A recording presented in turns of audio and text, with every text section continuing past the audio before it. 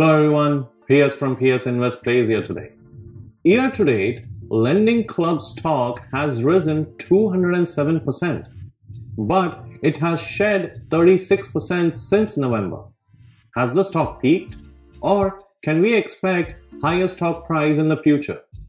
In this video, we will understand its business, its financials, its future growth outlook, and review its chart using Elliott Wave to see how we can make money. So, stick around. I think you'll like what I have in store for you today.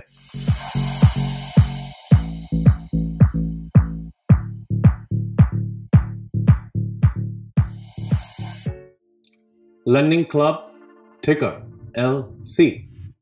LendingClub is a peer-to-peer lending company headquartered in San Francisco, California. It was the first peer-to-peer lender to register its offerings as securities with the SEC and to offer loan trading on a secondary market. LendingClub, which uses machine learning and data to streamline online lending, specifically for unsecured personal loans, saw its stock price fall more than 36% in November and December. There was no obvious reason for the drop other than broader macroeconomic factors such as stronger signs of inflation and recent fears about the Omicron variant. After two spectacular quarters, it is rather shocking that investors don't see the story yet. LendingClub does not get nearly the same positive attention or brand recognition as popular fintech stocks like Upstart and SoFi. It might just be the most underappreciated fintech story of the year. LendingClub digitally originates unsecured lending assets, currently at a clip of $3 billion per quarter. The majority of these are refinancing of outstanding credit card balances.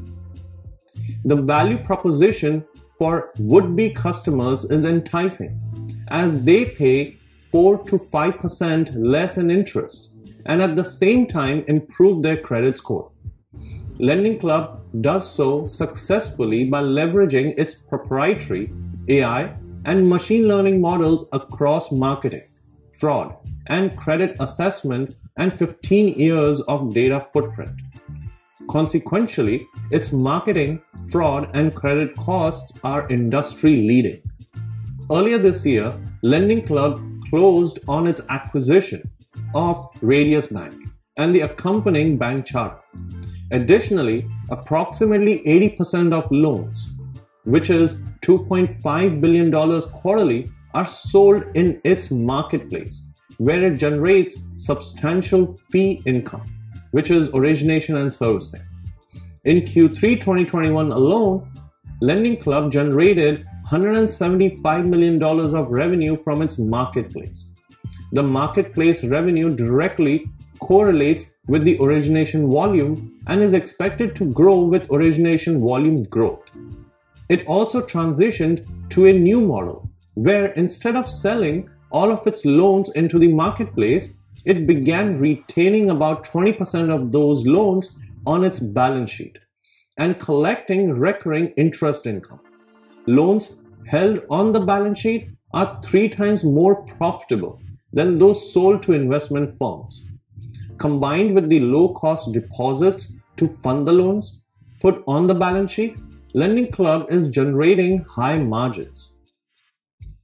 Lesser known is that during 2020, management worked hard to better rein in its expense base and improve its efficiency. This has helped create a tremendous amount of operating leverage, which is when revenue growth outpaces expense growth. The result has been a completely transformed company that has produced results faster than anticipated. In March of 2021, management projected that the company might lose upwards of $200 million for the full year. But after achieving profitability in the second quarter, surpassing everyone's expectations, things have changed quite a bit. LendingClub now projects to generate about $800 million of revenue on more than $10 billion of loan originations, for a full year profit of between $10 to $15 million. LendingClub is now generating similar loan originations, revenue, and profitability as fintech companies like SoFi and Upstart. Yet, the market continues to give it a $3.5 billion market cap, compared to SoFi at about $15 billion and Upstart at $17.4 billion. LendingClub only trades at just over 3 times 2022 projected revenue and about 20 times to next year's earnings, both completely reasonable for how fast the company is growing. There is reason to believe that higher inflation, potential rate hikes, and continued impact from COVID-19 could create some difficult market conditions in 2022. But I see no reason LendingClub cannot continue to do what it has been doing. Its main use case is credit card consolidation, where it offers people with high credit card debt the ability to pay it off at a much lower annual percentage rate. Revolving debt in the US, which is mostly credit card debt, slacked a bit in July and August, potentially due to the Delta variant, but it bounced back and grew nearly 12% in September. Total US revolving debt is now at more than $1.01 trillion, providing LendingClub with plenty of opportunities to help borrowers pay it off at a cheaper rate. Additionally, non-revolving debt, which includes the installment loans that LendingClub makes, grew another 7.2% in September. There is no reason to think October wouldn't have been a strong month for the company. And if the Omicron variant doesn't result in lockdowns, I would expect the full fourth quarter to be solid. Despite less optimism about economic growth in 2022, it is still expected to be strong overall. Also, LendingClub's installment loan offering, the company's core product, has become incredibly versatile. It can serve borrowers with FICO scores ranging from 600 to 800. And it has been getting more and more popular among the company's nearly 4 million members when it comes to auto refinancing. It has been used a lot for home improvement, and there is a buy now, pay later use case for more expensive elective surgeries. More than half of LendingClub's customers come back to the company for a second loan.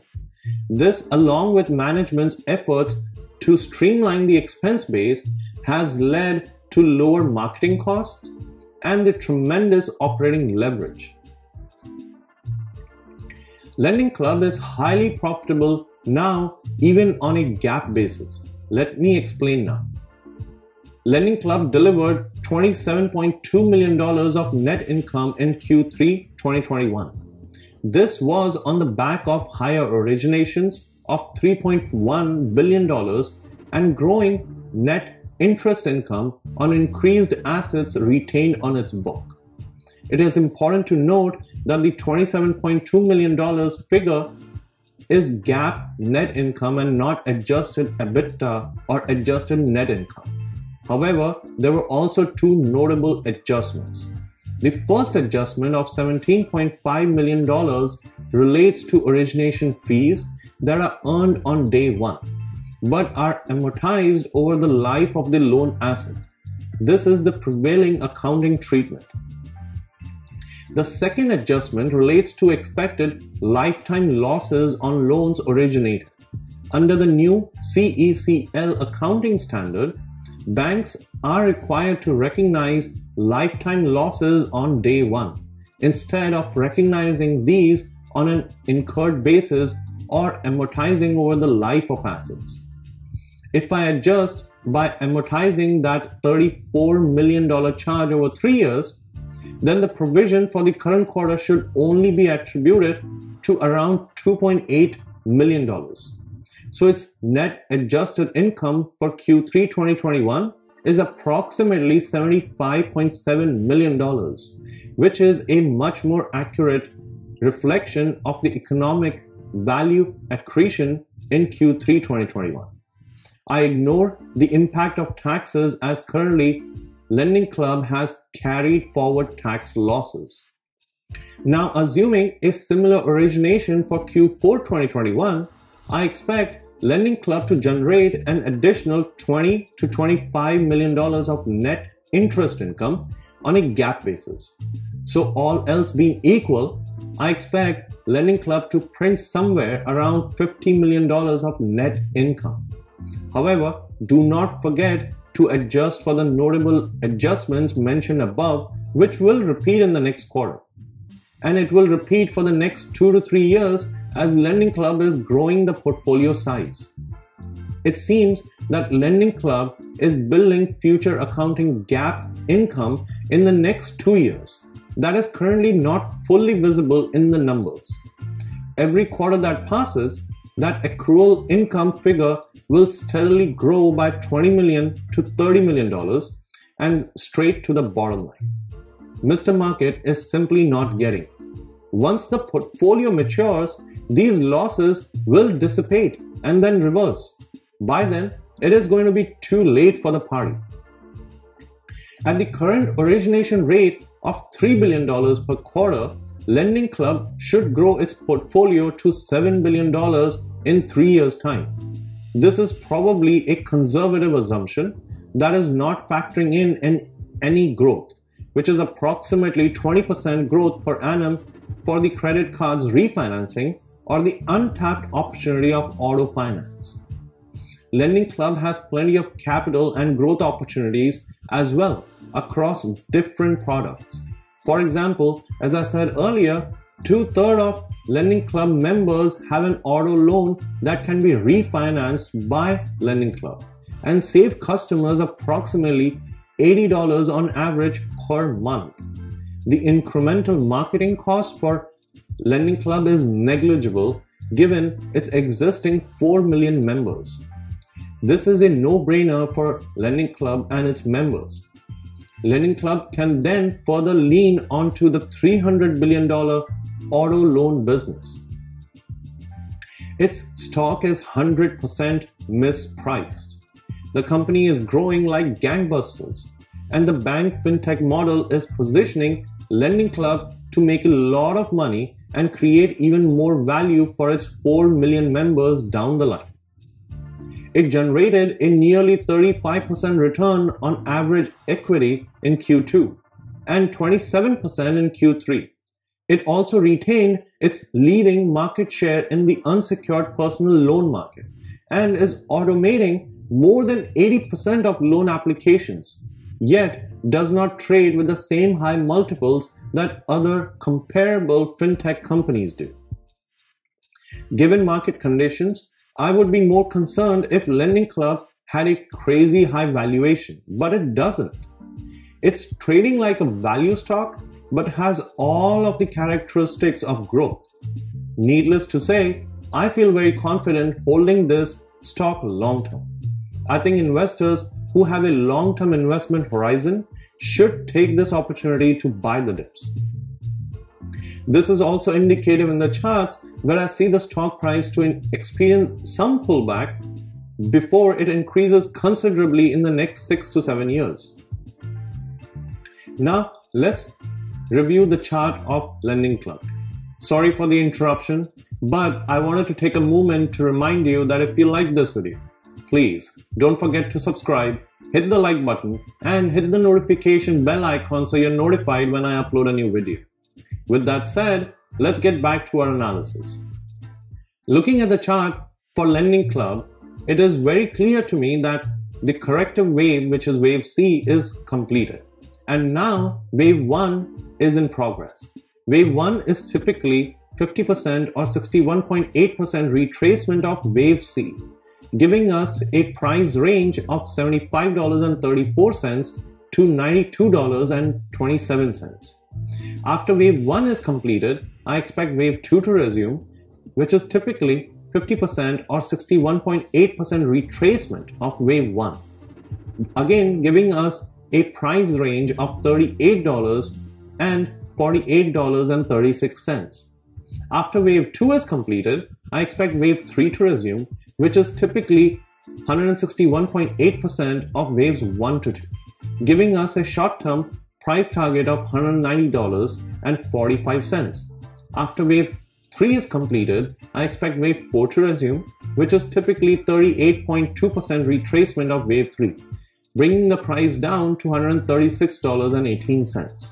After wave 4 is completed, I expect wave 5 to resume, which is typically 161.8% retracement of wave 4, giving us a final price target of $224, which translates into a 650% profit in the next 6 to 7 years. Now, let's summarize. To me, the current stock price of LendingClub is an excellent time to buy. I would recommend nibble any pullbacks and accumulate corrections. And I would recommend that you hold it for the next 6 to 7 years, as I expect a price target of $224, which translates into a 650% profit in the next 6 to 7 years. What do you think of this analysis? Please leave me a comment and let me know. As always, please don't forget to subscribe, hit the like button, and hit the notification bell icon so you're notified when I upload a new video. Until then, bye-bye.